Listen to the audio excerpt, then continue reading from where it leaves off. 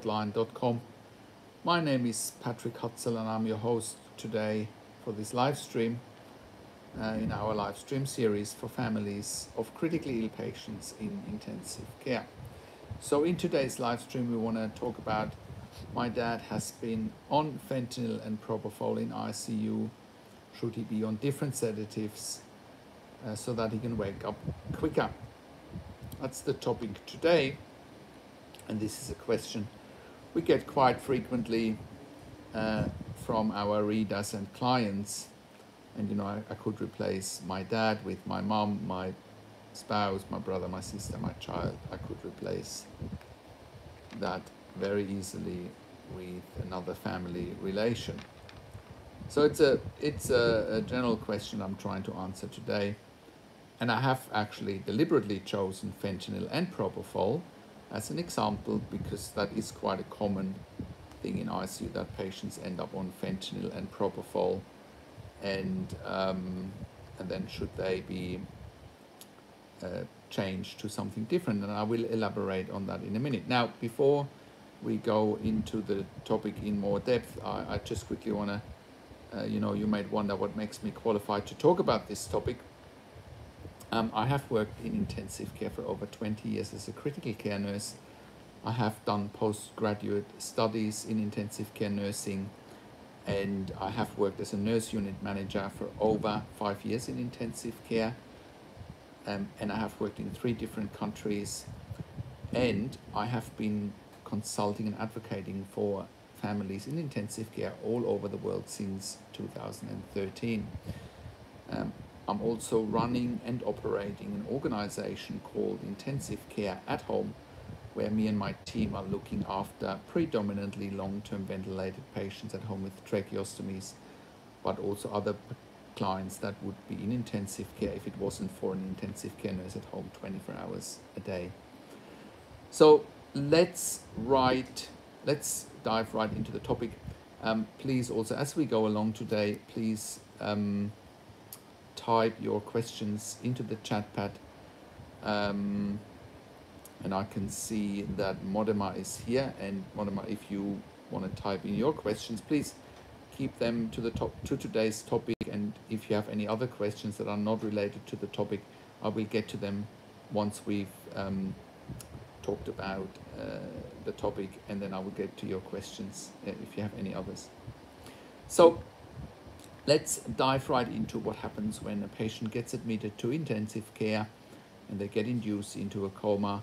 They end up on a breathing tube, on a ventilator. That is 99% the reason why people end up in a coma, because if they need mechanical ventilation with a breathing tube in their mouth, in their throat, it's very uncomfortable, and they would rip it out, and if they ripped it out, they could die. And obviously there is a reason why they need to be ventilated. That could be pneumonia, it could be ARDS, it could be after surgery, it could be brain trauma, it could be chest trauma. There could be a variety of reasons why people are ventilated, and I'm not going into too much detail there. What I will say is this, at the moment, a lot of patients are in ICU with COVID, whether it's a COVID pneumonia or a COVID ARDS. And it does make a difference what sedatives are being used, especially when it comes to proning, when COVID patients are proned or any other patient is proned, because then we're often not only talking about sedatives and pain relief such as morphine or fentanyl, and I should also say that morphine or fentanyl are classified as opiates, right? The classification of the drug is called opiates, and opiates have a highly addictive nature, which means if patients are on fentanyl and morphine for too long, they get addicted, and then not only do they need to come off the ventilator as part of the recovery process, they often also go through withdrawal from those drugs, and that can be a big challenge. And also fentanyl and morphine, for example, have as their main side effect is respiratory depression.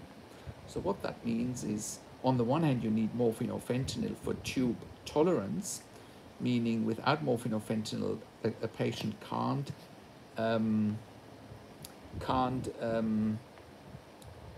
tolerate the tube, on the other hand, there are also diminishing chances for someone to get off the ventilator. And I will talk more about that in a moment on how that pans out in practice. So let's just take what I refer to as a quote-unquote straightforward patient in ICU, pre-COVID, pre-pandemic. Patient comes into ICU after open heart surgery. They need to be ventilated for, let's just say, 12 to 24 hours in order to make sure they're stable, they're not bleeding, and they're on a little bit of fentanyl and a little bit of propofol for tube tolerance. They're not bleeding, they're stable, their blood pressure is stable, they're not going into kidney failure. Then propofol and fentanyl are probably the ideal drug to manage that situation. Why are they the ideal drug? Propofol is short-term acting, meaning when you start propofol as a sedative, it knocks people out straight away. And when you stop it, in the ideal world, propofol, a patient will wake up pretty quickly. Okay, that's why propofol and fentanyl are very good when it comes to post-surgery. Again, I take open heart surgery as an example, but you could take any other surgery where a breathing tube and mechanical ventilation is needed. Propofol and fentanyl are ideal. And when you stop fentanyl or minimize, patients also tend to be waking up a little bit quicker compared to morphine. It's just the half-life of the drug is lower. So in a scenario like this, I would say, hey, propofol and fentanyl are great.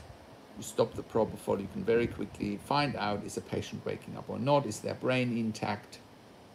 Good scenario. Now, next, let's just say the same patient, instead of open heart surgery, has COVID pneumonia, COVID ARDS, coming into ICU.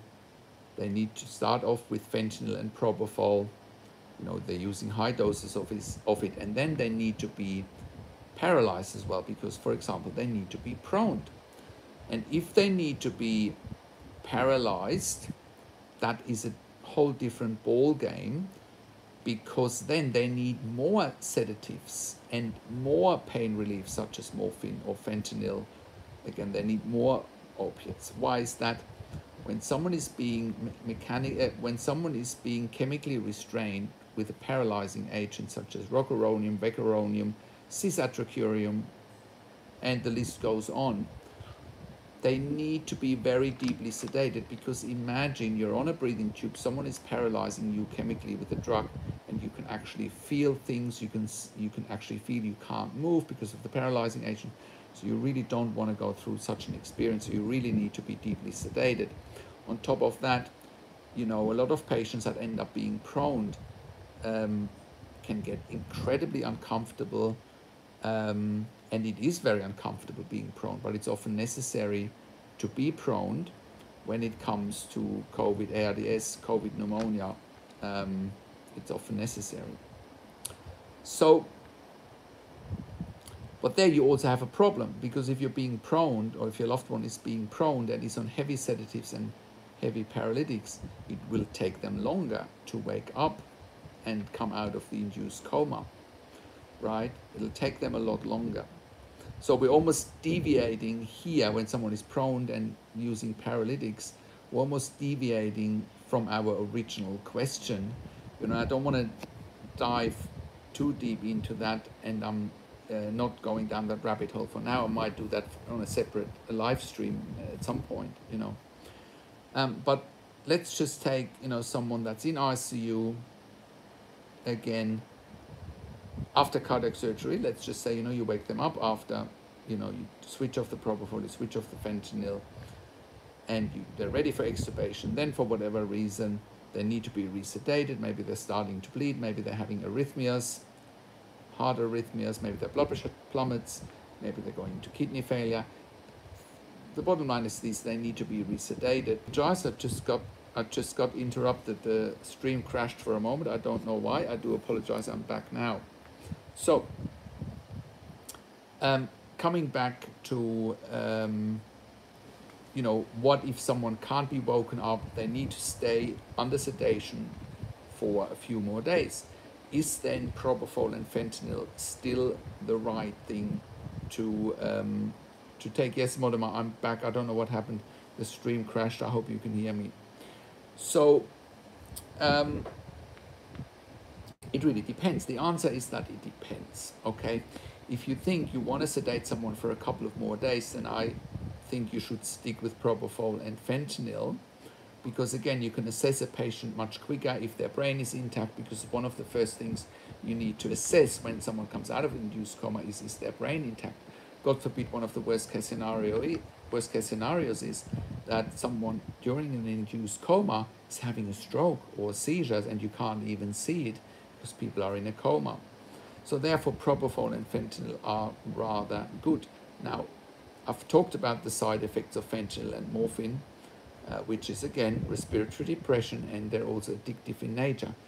Propofol is not addictive in nature. One of the main side effects of Propofol, however, is hypotension, also known as low blood pressure. So when someone is being started on Propofol, and sometimes they're getting Propofol boluses as well on top of that, they often end up with inotropes or vasopressors, which is considered life support, because their blood pressure has dropped because of the use of Propofol. So, and you know, that in and of itself is not ideal either. You don't want to have someone on inotropes ideally, because that comes with side effects such as vasoconstrictions. You're at higher risk of pressure sores. You know, there's a whole lot of other issues coming up. So then the question is, should Propofol be changed to another medication? And the answer often is yes. And that alternative medication is often midazolam, also known as Versed. Now, midazolam or Versed is a common sedative being used in ICU, predominantly for long-term sedation. Propofol predominantly for short-term sedation.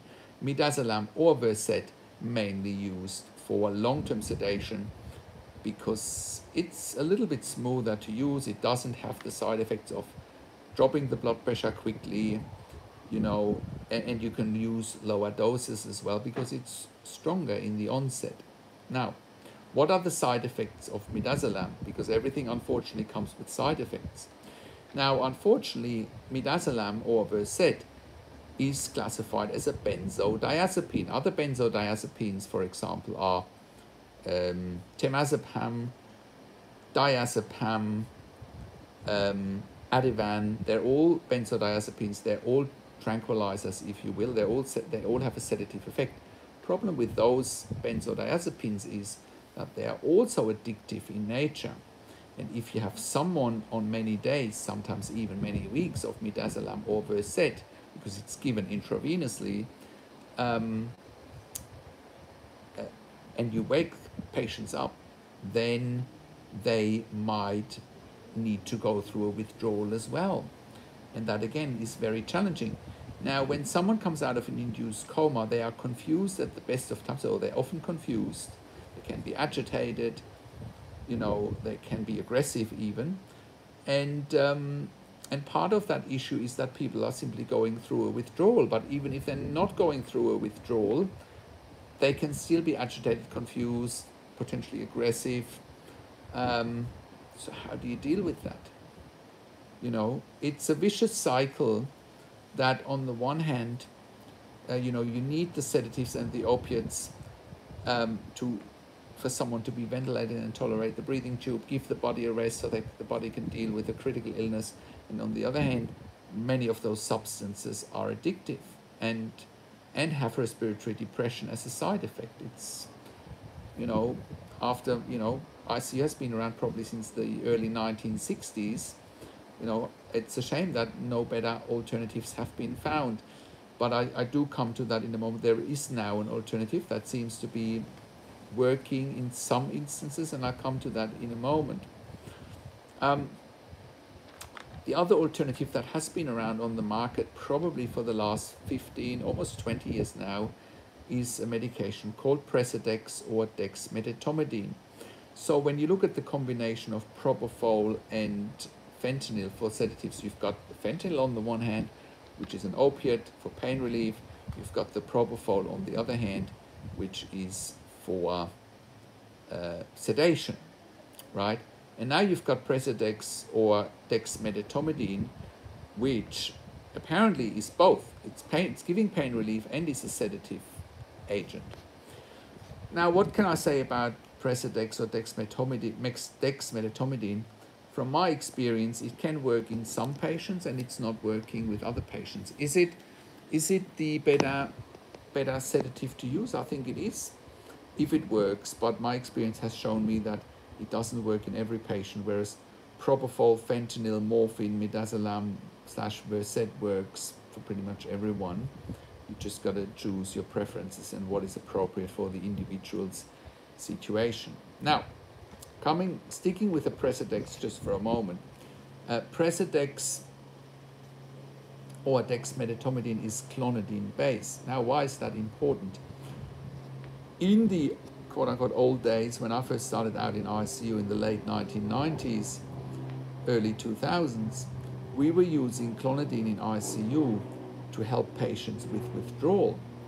So one could argue, because clonidine again has a sedative effect, and it also has, it can also be used as pain relief. So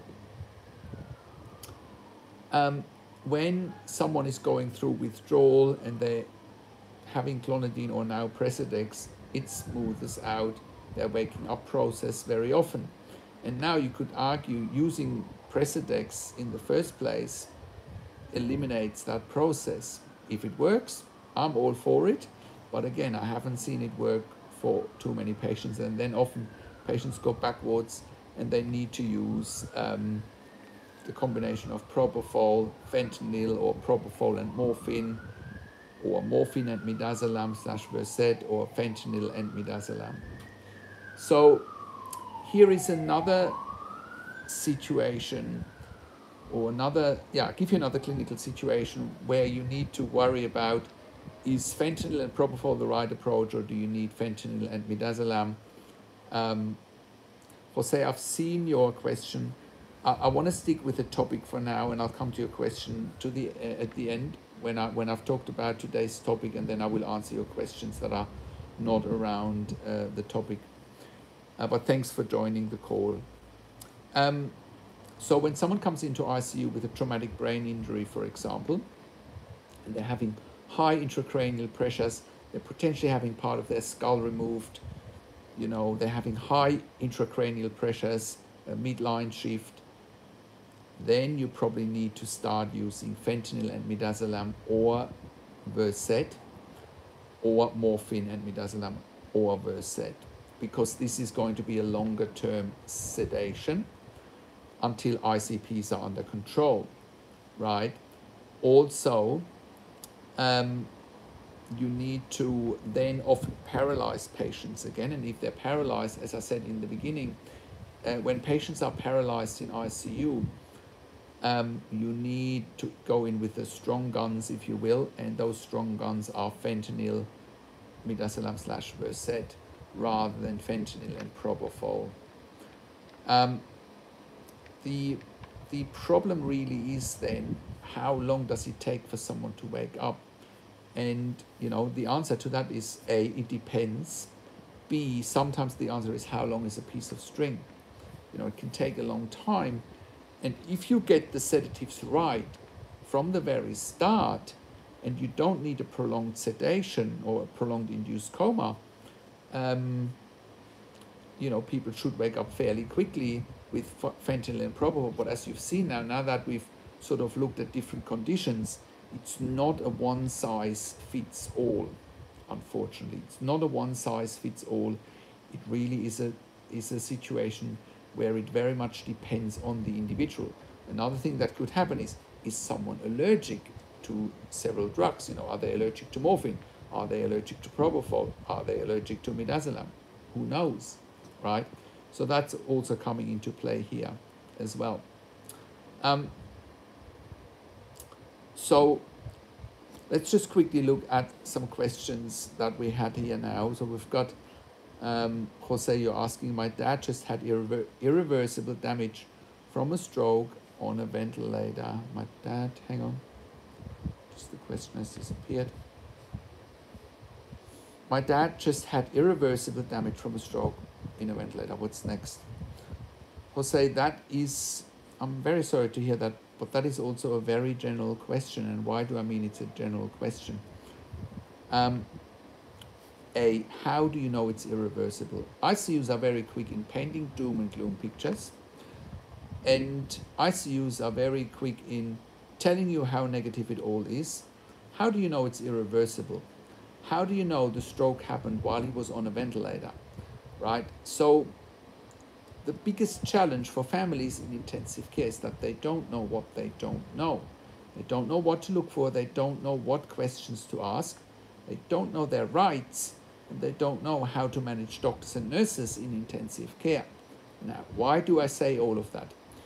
Now, what you're telling me here, Jose, is, okay, your dad had irreversible damage from a stroke on a ventilator. Okay, that is only a fraction of what's really happening. If your dad is on a ventilator in intensive care, there are dozens of things happening simultaneously, Jose. Dozens of things happening simultaneously. So it's very concerning what you're telling me here, but I have 1,000 questions to what you're telling me, and only then can I tell you what's next. Now, if you and I would get on a call with a doctor, you would be surprised of the questions that I would be asking. If you could give me access to the medical records, me and my team would be looking at the medical records, and we would probably come back with 25 questions to you. Okay? And we would probably say to you, okay, we need to talk to the doctor and nurse, to the doctors and nurses to find out what else is happening. And just because the neurologist told you, I would take that very seriously. But again, as a clinician, I would have 25 other questions. What else is happening? What does the CT scan show? What does the MRI scan show? What medications is he on?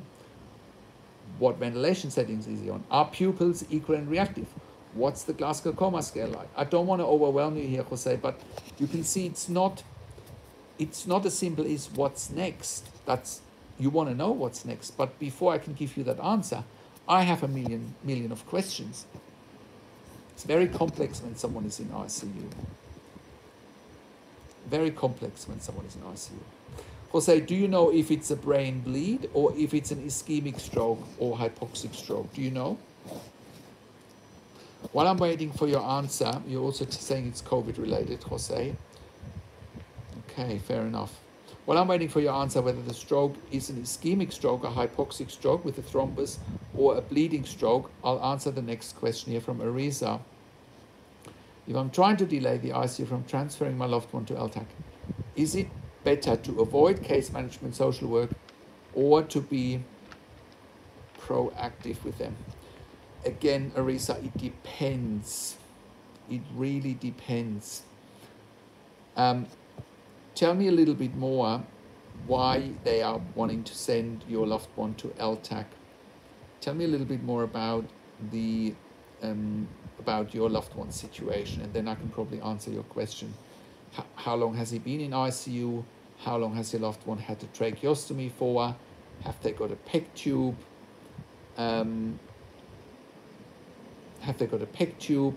Are they on inotropes or vasopressors? Are they on dialysis? Again, the list is endless of questions, and only once I have a good picture I can advise you what the next steps are. Okay, Jose, you are saying in the meantime, you don't really know, just told me it's swollen. Yeah, the brain might be swollen, Jose, whether it's an ischemic stroke or a bleeding stroke, a hemorrhagic stroke. You see, and this is what I mean, the devil is in the detail when someone is in intensive care. You know, whilst you are saying, my dad had a stroke and I'm extremely concerned, what's next? I get all of that. I get all of that. If I was the nurse looking after your dad, I would have a million of questions. And I would have the same if you and I were to get on the phone. I would have a million of questions that I would want to ask to the team there, to the doctors, and only then can I guide you with the next steps, really. Oh, Arisa, I didn't realize we have a consultation on Monday. Just if you haven't booked it, I haven't seen the booking yet, but if you want to send a booking through, just go to intensivecarehotline.com And there's a link on the website, on the top of the website, where it says schedule appointment. Maybe you've scheduled already. I haven't checked my calendar in the last 2 hours or so. But yes, you can reserve it for tomorrow, Arisa, for sure. So coming back, Jose, to your situation, the devil is in the detail. You know, I do understand at the moment a lot of patients in ICU with COVID end up with strokes for a number of reasons. Everybody in ICU is at higher risk of stroke because they're A, at higher risk of a thrombosis, or B, at a higher risk of bleeding stroke or a bleed in general. Why is that? They're at risk of a thrombus because they're immobile, and on the other hand, they're getting anticoagulation because they are immobile. That puts them at higher risk of a hemorrhagic stroke, of a brain bleed. Modema, you're saying, I wish I found you 6 months ago. Sure, look, it is what it is. You can't turn back the tide. All I can do is answer questions now, and I think that's what we should be focusing on. So if there are no other questions at the moment, I just want to come back to our topic, what sedatives are best for which situation to get patients out of intensive care quickly. As I said from the outset, Propofol and Fentanyl are pretty good if you don't use them for too long. If you use them for too long, no sedative is good, really. The goal should always be to get someone out of induced coma as quickly as possible. Modema, you're saying, and the virus itself complicates coagulation. Look, as far as I understand, it can complicate coagulation. But again, it varies on the individual. It's not the primary issue that we see patients having strokes when they're in ICU with COVID. It's not the primary issue. What we do see, though, is patients in ICU in general are at a higher risk of, unfortunately, having a stroke. Mohammed, you're saying, my father is in ICU. He's on 55% FiO2 with tracheostomy done 9 days ago. He's only on fentanyl and noradrenaline for blood pressure support. However, while intubated and now tracheostomy done, he's stable at 45 to 55%, and the doctors can't get him off lower. They have never proned him. Okay, Mohammed, why is your dad in ICU? Is he in ICU for COVID? Why is he there? Share a little bit more.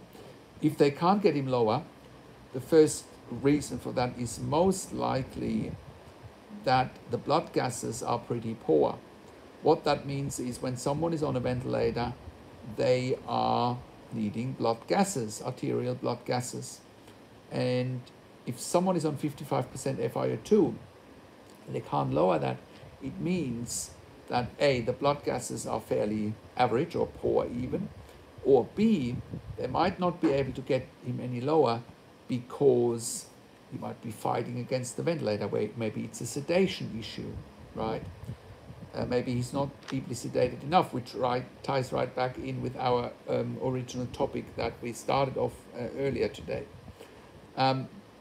So also, if he's on noradrenaline, in the ideal world, they should get him off that noradrenaline as quickly as possible. Maybe, like I said in the beginning, maybe he's on too much Propofol, or you're not mentioning Propofol here, apologies. But he might be dehydrated, he might have an infection. That could be one of the reasons why he's needing the noradrenaline. But Mohammed, if you can share with me why your dad is in ICU and why you think they can't lower his FiO2, that would be good, because then I can hopefully help you with the next step. While I'm waiting for your answer, Mohammed, Modema, you're saying your loved one was on ECMO. Yeah, look, I've done separate videos about ECMO, and I will do other videos about ECMO in the future. Again, it's not today's topic. Mohammed, you're saying he had COVID, and now they have said he has pneumonia, showing signs of scarring in the lungs. He's been in ICU for 37 days. I think now we're getting closer to the truth here. Okay. So it's been a big issue across the board, unfortunately, that many patients in ICU with COVID end up with scarring of the lungs, and that is definitely or can be an obstacle to weaning off the ventilator, and that might be one of the reasons why your dad can't come off the ventilator yet. Okay, Mohammed, how old is your dad? And I will tell you in a minute why I'm asking that question, because age can lead to different treatment options. I'll just start to elaborate on that a little bit while I'm waiting for your answer, Mohammed. How old is your dad? So when someone is having scar tissue in the lungs, it's often irreversible. Okay, it obviously depends on the extent, how big is the scarring of the lungs, you know. And then the question is, how old is a patient? Now, if there's scarring and they can't get someone off the ventilator, are they a candidate for ECMO? Okay, Mohammed, you're saying he's 65 years of age. He has had 4 heart bypasses done 10 years ago. Okay, now, Mohammed, your dad is right on the cusp. What do I mean by that? 65 years of age is the cutoff for someone to have ECMO, and it's also the cutoff often for a lung transplant. Now, I'm not going into too much detail today about ECMO. I've done countless of other videos about ECMO, and I will do future videos about ECMO. Basically, what ECMO does, it can take over the function of the lungs for a period of time, and it can give the lungs time to rest and heal. Now, if there's scar tissue, the doctors might argue scar tissue is irreversible. But what ECMO can do is ECMO can buy time whilst your dad might be waiting for a lung transplant. Right? So that might be an option here. ECMO leading to a lung transplant. There's no guarantee that your dad will get a lung transplant, but ECMO is often a bridge to a lung transplant. Now, what probably stands in your dad, not in your dad, what works against your dad's situation at the moment is, I believe, he's been in ICU for 37 days. They probably should have offered him ECMO very early on. You know, the earlier you get someone on ECMO, if the lungs are failing, the better it is. But I would assume you probably didn't know that there were alternatives for that. And also what they might say is, you know, if he's had 4 heart bypasses 10 years ago, that might rule him out to go on ECMO because of other risk factors. I wouldn't know. Again, you know, there are so many details that need to be looked at when someone is in intensive care. Whilst I'm saying he might need ECMO, you know, what else is going on? What other pre-medical history does he have? Does that potentially exclude him from ECMO? You know, there are so many variables in a situation like that. And bear in mind, at the moment, the demand for ECMO is very high. Why is the demand for ECMO very high? Previously, pre-pandemic, pre-COVID, many patients in ICU had ECMO because of ARDS/lung failure or heart failure. So now ARDS cases have gone through the roof because of COVID. So the demand for ECMO has gone through the roof. Okay, so now it's even more difficult to get ECMO. There's a staffing shortage everywhere, staffing crisis, you know. It's very difficult at the moment to get the right treatment in a timely manner because of COVID, because of staff shortages, because of equipment shortages. But also if someone is on ECMO, staff, doctors, nurses need to have done specialist training to look after a patient on ECMO, right? So it's a whole lot of complicating factors. Now, I am conscious of the time. I usually keep those sessions to about 30 or 40 minutes. And I want to answer as many questions as I can, but I want to give you the option to ask other questions while I'm still here. But I will wrap this up in about five or 10 minutes. But I absolutely want to make sure all your questions are answered while I'm still here. So please type your questions away so I can carry on answering them. Just quickly, while I'm waiting for your questions to come through, I just quickly want to go back again to our initial topic, you know, and maybe combine that also with the question around ECMO. When someone is on ECMO and they have a tracheostomy, they often don't need sedation, or they need minimal sedation, because a tracheostomy is much more comfortable to tolerate compared to a breathing tube, you know. So there could be numerous advantages for your dad, Mohammed, if he can end up on ECMO. You know, is your dad awake? That's another question. You know, I don't know if your dad is awake. So in terms of, you know, just coming back to our initial topic, the longer someone is on an induced coma, the more you want to use long-term sedatives such as midazolam rather than propofol, because of the side effects, you know. And also you can use lower doses, you know. Propofol, sometimes you need to use 200 milligrams an hour and so forth. Mohammed, what are you saying? If you get a chance, can I pay you to be a consultant for my father and call the ICU just to see if they're giving him every right treatment? The doctors change every 2 days. Yeah, for sure. You can absolutely reach me. It sounds to me like you are in the UK, Mohammed. Is that because you're talking about ITU? That's a UK specific term. They're very short-staffed and don't know the patient properly. I had to fight hard just to get him to have a tracheostomy. Yeah, I can appreciate that. It's very difficult. It's very difficult at the moment. And to me, it looks like you might be in the UK, Mohammed. And the UK system is probably the worst system out of all. Yes, you're in the UK. Right.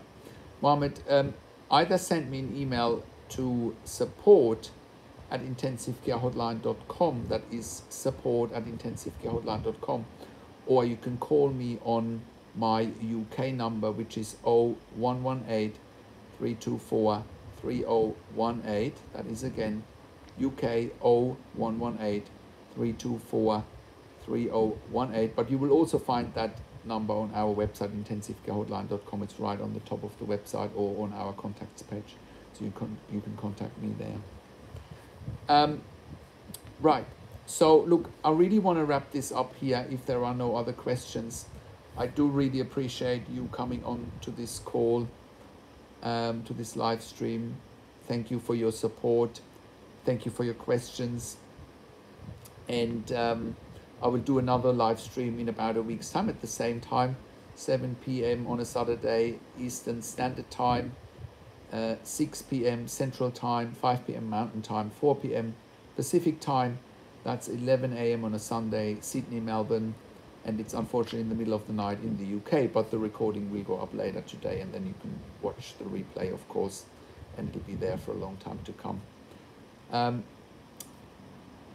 Thanks, Modema, for your kind words. I highly recommend that you do, Mohammed. Thank you for your kind words, Modema. If you find value in this video, give it a thumbs up, give it a like, subscribe to my YouTube channel for updates, for regular updates for families in intensive care. Send your comments below what you want to do next, or what questions you have, and click the notification bell. If you have a loved one in intensive care, go to intensivecarehotline.com, call us on one of the numbers on the top of the website, or simply send us an email to support@intensivecarehotline.com. Thank you, Mohammed, for your kind words. You're great at what you do. Every single person appreciates your content. Thank you. Saving one life is like saving humanity. Yeah, thank you. Thanks for your encouragement. Thank you for coming on, and I will